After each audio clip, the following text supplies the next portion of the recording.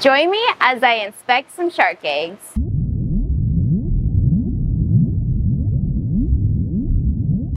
Okay, you guys, check out these shark eggs. So I pulled them from our refugiums, and we keep our shark eggs in a semi-nursery as they're developing in reef refugiums.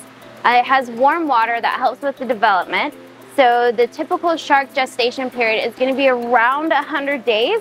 However, depending on water quality and how warm or cool the water temperature is of the environment, will depend on if the gestation period is slowed down or sped up.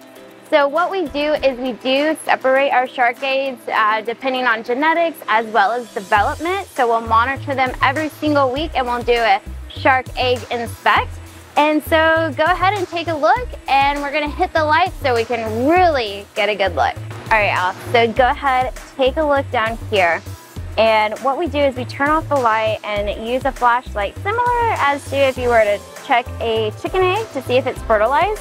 We do that here with our shark eggs, but it's more or less to see where they are as far as development stage they are. So if you look at this guy, he still has the yolk attached. You can see his eyes developing, some of his fins, and you can see that caudal fin curling around there. He still has quite a ways to go. Then we have this guy. We do have a little bit of an air bubble here, not too big of a deal. You can easily expel that. This guy, you can see right here, look at him. He's even younger. Look how he's squiggling around, but he doesn't really have much as far as development goes. And that yolk is really large. So let's just finish expelling those air bubbles. So how the shark egg is designed is basically allows for water flow throughout the egg as it develops. So it's really important to have good quality water. Here's another one. Now you'll notice some guys along the eggs will have like sea stars attached to it. You'll even notice maybe some copepods crawling around. This is because they are kept in a biological filtration surrounding them. So some of those guys are really, really important as far as water quality goes. And it tells us that we have a good ecosystem established, especially if we see a lot of copepods. You can see the cord here where the shark is actually physically attached to that yolk, which is pretty cool. Oh, you got this little guy here. He's not very far along at all. If you see, look on the outside, I know if it's hard to tell for you guys, you can see those gill filaments on the outside. So those gill filaments on the outside, they haven't been developed enough to be enclosed. So you can see that. That's really cool. All right, so here's this one. Similar to the first one that we did as far as development goes. You can see those gill filaments are enclosed here. His eyes are developed. That yolk is still pretty big, still fairly large. So he still has a lot of cooking to do. Eventually, the yolk will gradually get smaller as he gets larger, and the baby shark will literally fill up the entire egg and eventually burst out. So if y'all take a look here, this is a fully developed baby shark. You can see his gills going over here on the side.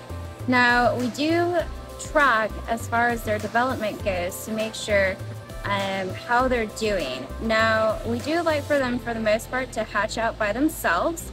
However, if they're over the gestation period, we will sometimes go ahead and assist them. Now, why do we decide to do that? We decide to do that simply because, well, 30% of shark eggs only hatch, especially in the wild, and that's not a high number whatsoever. And then the babies are not cared for by their mom, so they have that as well. So you have a very small percentage of sharks actually reaching adulthood. Now, why only 30%? Well, there's a lot of factors. A lot of it can be water quality, a lot of it can be human intervention as far as polluting the waters, making an unstable environment, even collecting them, things like that. But in this case, we are going to go ahead and assist him. So the process is very, very easy. And we like to do it so we can know. I'll put my thumb down right across here so that I'm protecting him. And then I just simply take scissors right across here.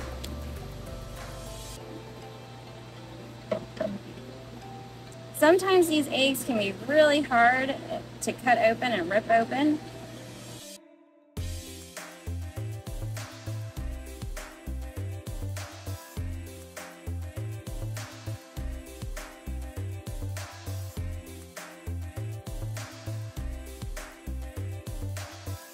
And there you go.